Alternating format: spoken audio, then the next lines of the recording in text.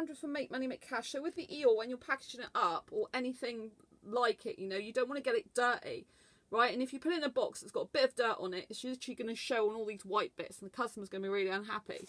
So get a brand new, this is a brand new bin liner, like a nice pedal bin liner. Get something like that and just put it in there first, you know. So you'll close it down, you'll literally tie it up really tight as you can without damaging this.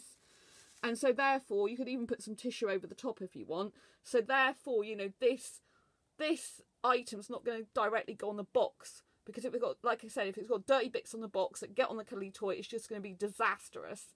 So this is how you keep the item cleaner and clean, and so you don't get the stuff off the box if there's any dirt on there going on your item, so the customer does not get disappointed. This video, I just want to show you that I've actually put a bit of sellotape on top, as well as covered it in the bag.